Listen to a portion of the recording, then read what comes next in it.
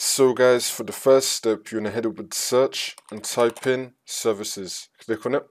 And then once you're on this, you want to find background intelligent transfer service. Double click on it. Make the startup type disabled and then click on stop, which will now make the service status stopped, and then click on OK. Now you want to click on W on your keyboard. We're going to find Windows Update. You want to scroll down till you find Windows Update, double click on it, and then do the same thing. Startup type disabled and then click on stop, which will now make the service status stopped, and then click on OK. And now for the next step, you're going to head over to search and type in File Explorer Options. Click on it. And then once you're on this, you're going to click on the View tab. And now you're going to select Show Hidden Files, Folders and Drives. You're going to tick this box right here and then click on OK. And now for the next step, you're going to head over to search and type in File Explorer. Click on it.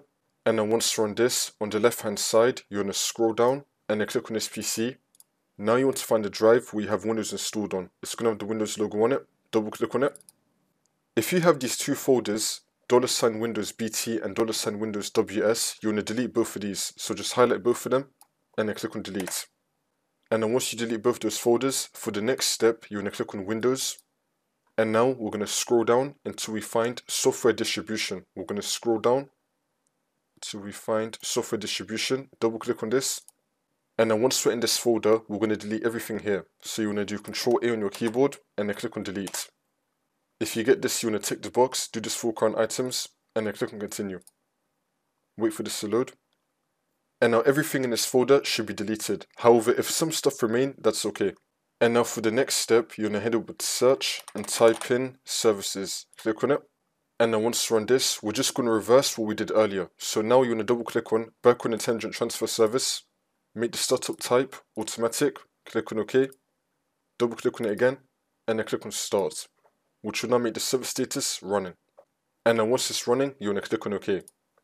And now we're going to click on W on our keyboard. We're going to find Windows Update. Scroll down, double click on Windows Update, and then do the same thing. Startup type automatic, and then click on OK, double click on it again, and then click on start, which will now make the service status running, and then click on OK.